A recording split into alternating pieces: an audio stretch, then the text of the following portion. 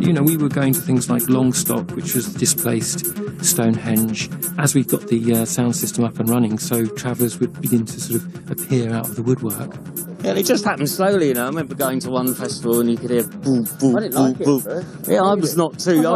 Keep me up. I was needed to be convinced. Yeah, I like this, but yeah. But then, you know, suddenly you see all the old guard listening to rave music, you know. It was just one of them moments of harmony where everyone just, you know, crusty travellers, you know, were putting on trainers and jumpsuits and, you know, and baggy clothes, and it was a beautiful moment. It was, you know, it had the power of you know, the original Summer of Love.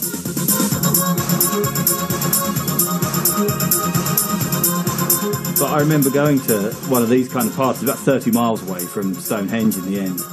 On the edge, there was the sort of start of what became the Spiral Tribe, you know, just sort of like setting up a sound system next to what was the sort of Travellers Festival. The Travellers liked it, the sort of new blood people, the people into the dance music liked it, and it was all sort of working like a nice little thing, you know. The whole point was it came together. We at that point were bringing the music and the system. They were providing the location and some other things. So, you know, it was a joint venture.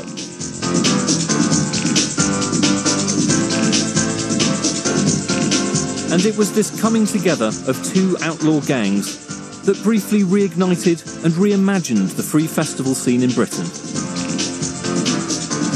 But the whole free festival and free party scene grew and grew and grew and grew, so you got to Castlemorton, where it's, 60 to 80 to 100,000.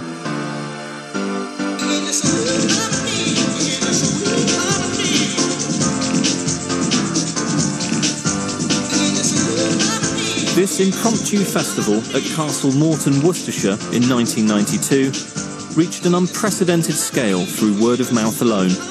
It was the pinnacle of the new underground and put the wind up the government all over again. So you had loads of vehicles everywhere. You had the double-deckers, you had your techno traveller types, you know, your zippy ravers, your crusties with dogs, your straight-up ravers, you know, with, like, beanies and caps. So you had, like, everyone there, and everyone was mingling.